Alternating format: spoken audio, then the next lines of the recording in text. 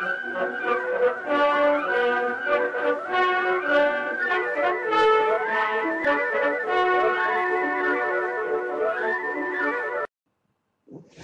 there! Today we're going to talk about an ink, and I don't actually have the bottle at hand, and the reason for that is that I'm running very low on that ink. It came in a bottle like this, so I'm sure you'll recognize this as a Noodler's bottle. I'm talking about Noodler's X Feather, aka Anti-Feather. I can't show you the label because it's gone. It was fantastic. A red circle with a feather in there and then a red dash through it, like a traffic sign or something. I really like that, and I love that ink. I got to that ink because at some point I was starting to dabble into calligraphy a bit, and I found that a lot of black inks, for example Visconti black, when you put those in really broad nibs, and I'm talking about multiple millimeter nibs, a lot of these black inks can actually turn into a bit of a grey. It's a very dark grey, and although 50 Shades of Grey can be very interesting, usually when you're doing calligraphy, if you're using a black, you'll want it to be a really black, a truly dark black, a black that is as dark as the inside of a coffin on a moonless night. And so I contacted Brian Goulet and I asked him whether he had any suggestions. And he said, well, a lot of calligraphers appear to like Noodler's X Feather. So I purchased a 4.5 ounce bottle from him, and this was the first 4.5 ounce bottle I nearly finished. So that's saying a lot about the quality of the ink, I think. Right now, I have it in this inkwell, which I got with a Laban pen. It's an interesting inkwell, looks quite nice. It's a little leaky, so I can't tilt it. This is the ink. It's clear glass. It's this black. It's really, really black. I love it. It's pretty much waterproof. It flows well. It doesn't feather, true to its name. It sometimes takes a long time to dry, because I think this is in the Noodler's bulletproof range. I'm not absolutely sure, maybe I'm wrong. I'm sure someone will check that and correct me if I'm wrong. But so the trade-off is that it takes a bit longer to dry, but in the end you end up with the blackest black I've ever seen. You have Noodler's Heart of Darkness, which is also very black. I have seen that in person, but I haven't used it. I know that's a very dark black too. So I guess maybe the two are a little interchangeable. I don't know about the feathering properties of Heart of Darkness. But there you have it. A very dark black. That's what we're going to be looking at today. Black inks are not for everyone. Some people think they're boring. Others do really like them. I'm sort of in between. I hardly ever use a black in a fountain pen on an everyday basis. But, they have their place. So I'm going to do the writing sample next. I hope this is going to be useful. And I'll see you later. Bye-bye. Okay, so here we go with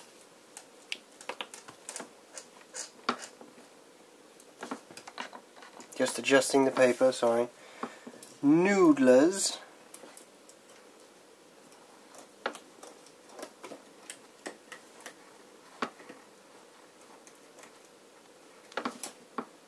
Anti-Feather.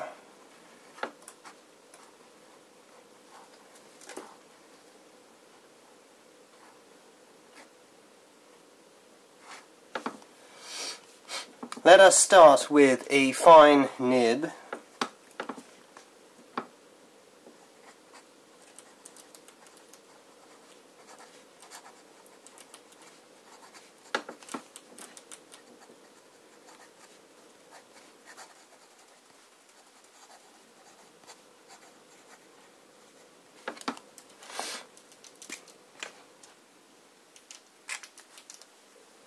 Then we move to a medium nib. I see a red door and I want it painted black.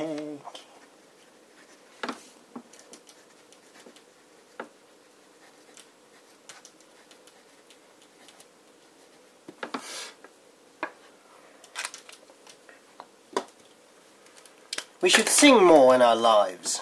I think our life should be like a Bollywood movie. Everybody's singing and dancing and colours and stuff and things, doing other things. It's all very happy. I want it painted. I don't have any more space to write the word black, so we'll just make a patch of ink. How about that? Broad and then italic.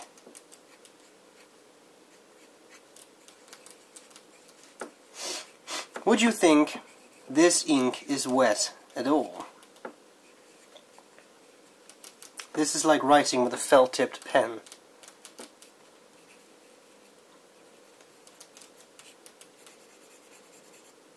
And I love it. So, flow is excellent. I really like it. I love this black, as I explained. Great for calligraphy. Today, of course, it's not going to be extremely useful to do these 3 passes, because this is as black as a black can get. It's unlikely to give any shading, but just because I always do this, I'll do it here too. Now this is going to take a long time to dry, so you will just have to wait and see what happens. I'm grabbing a flex nib.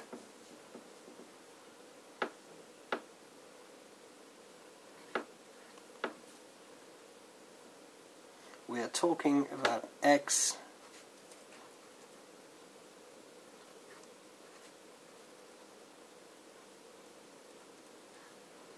feather.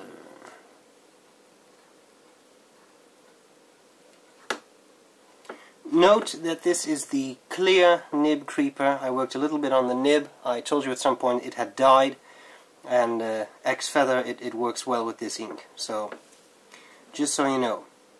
I always get the feeling it is a little thicker than the average ink.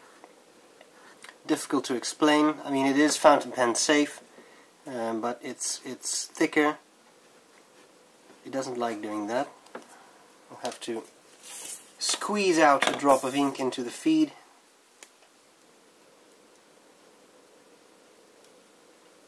There we go.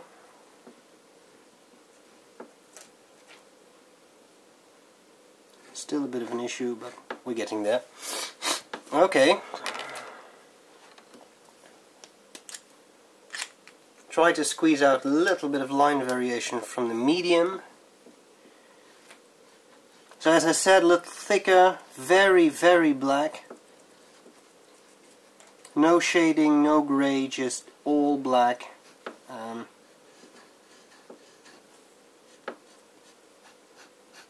There we go. How are we doing on wetness here? Oh! Usually this ink takes a long time to dry, but it's already dry. That's nice. Then let's add a second coat of ink. Not that it's going to do anything, but just for the record, broad nib. Time to get serious.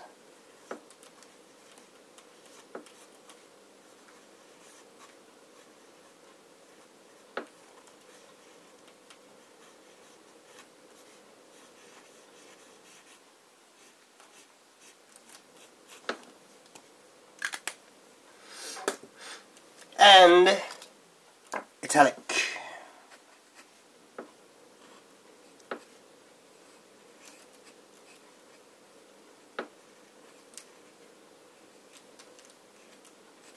X feather. So as far as I'm concerned, if you're looking for a black, this is it. Of course, there are other Noodler's inks that are well known for its intense blackness. Heart of Darkness springs to mind. I'm sure that's an interesting ink, I just have never used it. So this is my #1 black. There we go. Okay, then while I'm holding this pen anyway,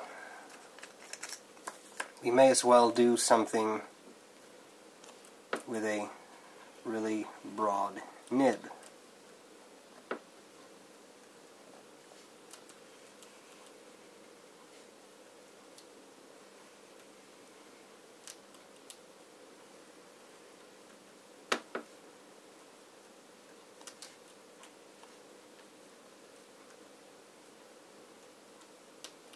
There we go. I'll do a bit of writing with a medium nib,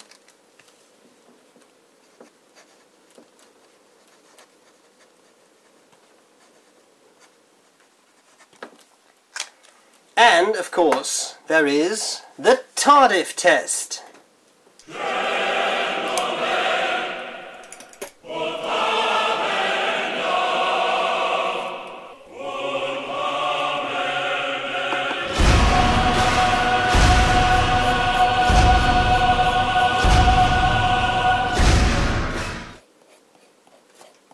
Somehow this feels like I'm in kindergarten again, but I'll just ignore that conveniently.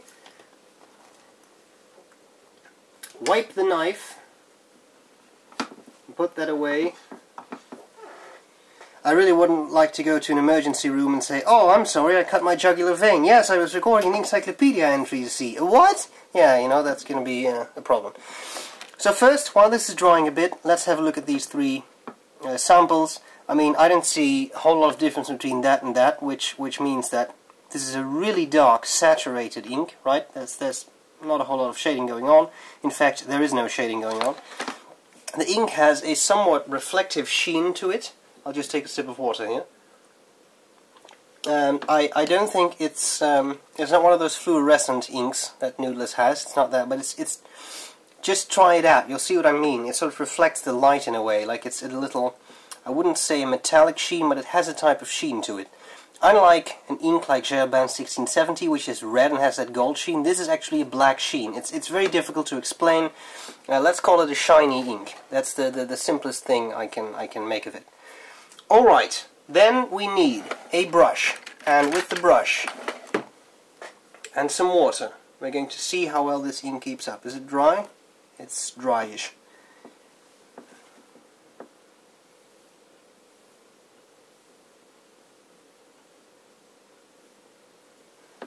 That was step one. Then we have the eyedropper of death.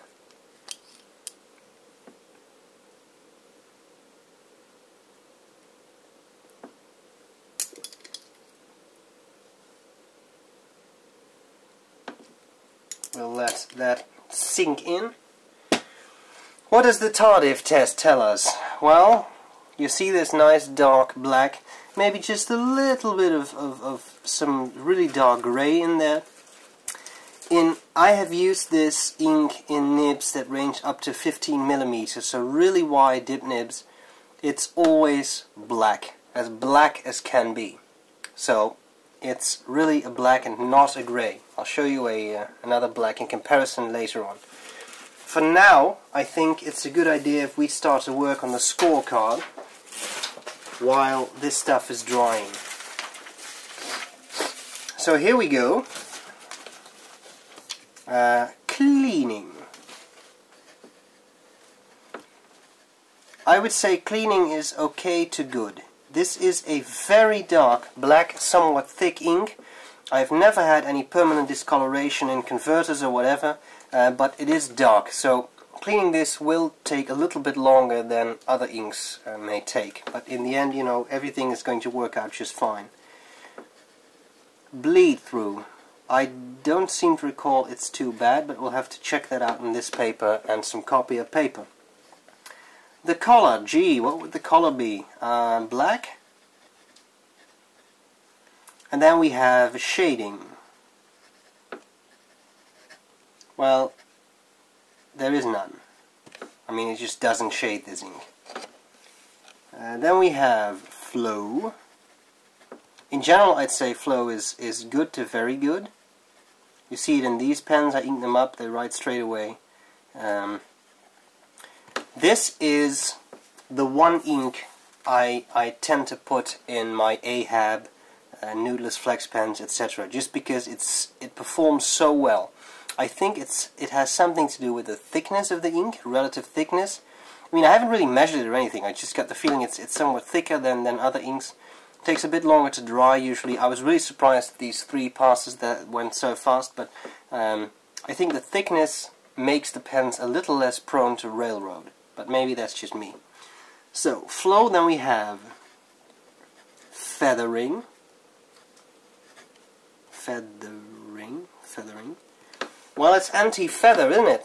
So, let me just grab a sheet of toilet paper. Sorry about the sniffing, guys. I've got a bit of a cold. And I write on this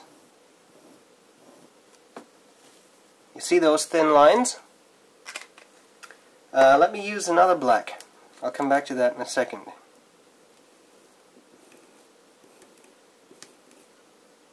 That seems to do pretty well.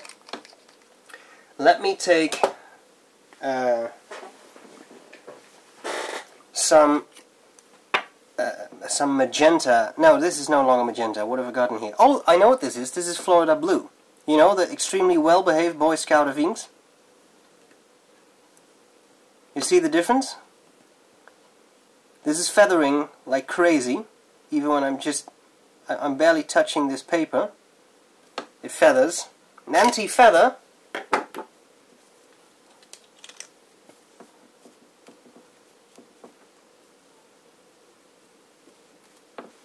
is a lot better.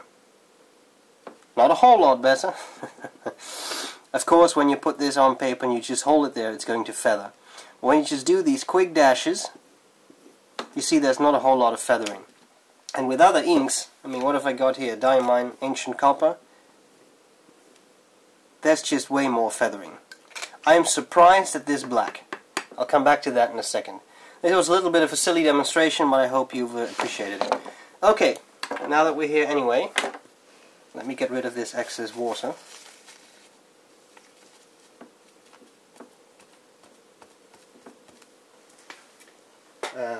Feathering, I will come back to that once I've written on the copier paper too. For now, let's finish up our scorecard. Drying time, long. I'm surprised at how fast stuff used to dry on this Rhodia paper, but on many other papers I've had to wait for a number of minutes before it was fully dry. It's really wet, but right now I can't really recall whether this is one of those bulletproof inks, but it is a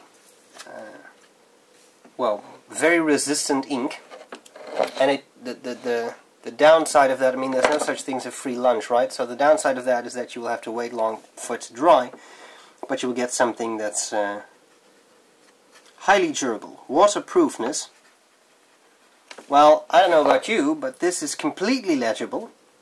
Sure, the water has turned a little black, but the lettering is there. Nothing happened to it. I poured, I mean, just a fairly copious amount of water on this. There were big droplets of water on that, and the whole thing is intact. Even the thin lines haven't watered down.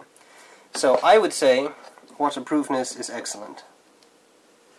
So if that's what you're looking for, and clearly you don't want to use an India ink in fountain pens, I would say this is pretty good. Now, just one thing I'd like to do before we move on to the copier paper is have a look at a comparison ink. So here we have Noodlers. Noodlers, X Feather, and this is what it would look like with some flex. Can't go too fast. And then a little patch of ink. What I chose as a comparison is, that used to be my calligraphy ink, Gerbin Perle Noire.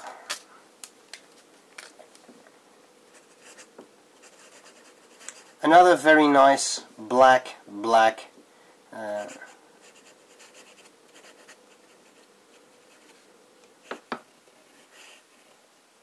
which is quite good, a bit thinner, so now I get this problem that my pen doesn't want to start up anymore. I have to push some ink down there again.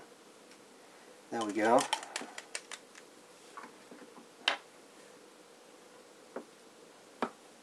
Flex.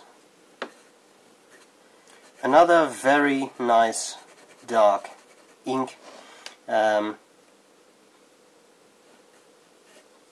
come on, you can do it. Now, I'm just going to cheat a little. Quickly blot that out, because I have no idea what this ink is going to do with water.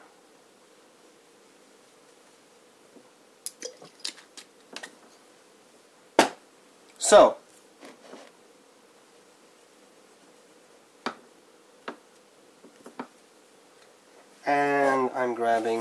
the tissue. It's going to run down. I don't think it is as waterproof as X-Feather, but so far it doesn't look too bad. Surprise! Okay, so this is what I would call a comparable ink. You could also use something like Visconti black, but that's definitely grayer. That's a bit more of a dark grey. Alright, cheap copier paper. Let's start with some simple fine writing.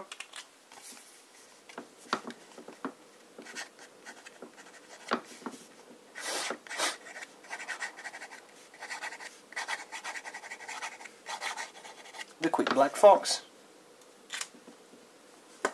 Medium.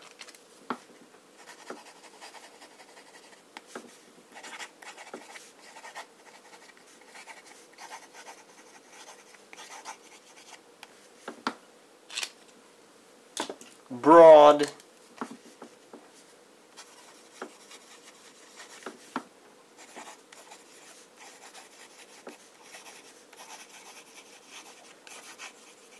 I'm writing quite largely here. I just love this broad nib. I mean, this is, with this ink, I think it's almost like a felt tip pen, and with the italic it gets even worse. And I mean worse in a positive way, actually. I mean,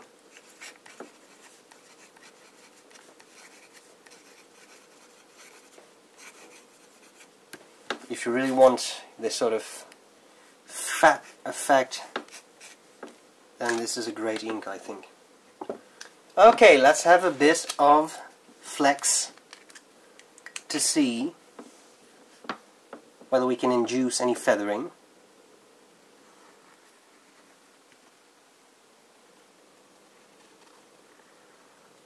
I'm laying down a thick line of ink here, going very slow.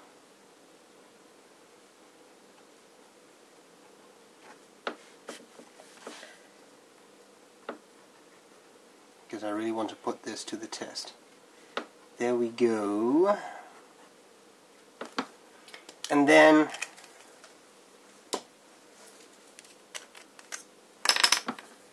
maybe some, I don't know.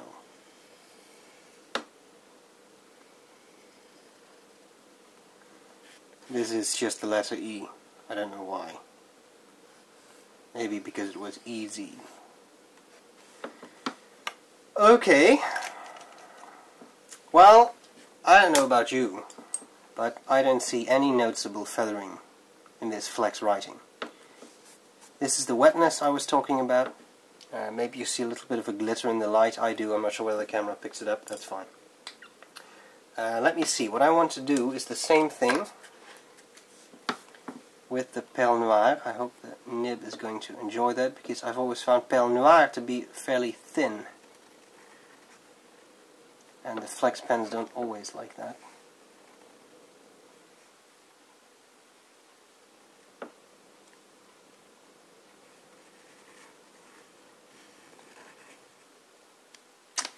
Okay, so what I wanted to show you has happened. Oops, sorry, I just hit the camera.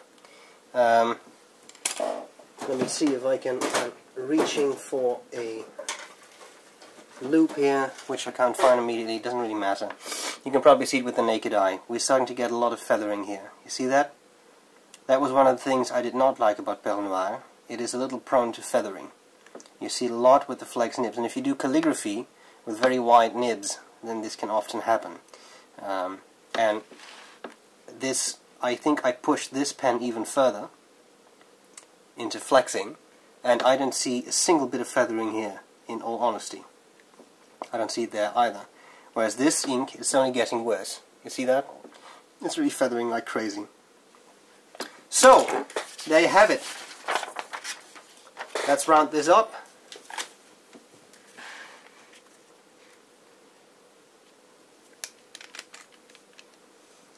Oh, bleed through. Yes. Good point. Right there. But that is, in fact, Perle Noir. This is all good, a little bit there, but that's probably, I mean, that's very flexy writing. And here we have the copier paper. Well, you see that the Perle Noire bleeds through like crazy, whereas the anti-feather does it a little bit, but not as pronounced. And with regular writing, I don't see any bleed through. So that's quite cool. Bleed through, so I would say, is good. Feathering is very good. You can really do a lot of this stuff without it starting to feather. So, there you have it. My #1 black ink. I love it dearly. I hope this was useful, and I'll see you later. Bye bye.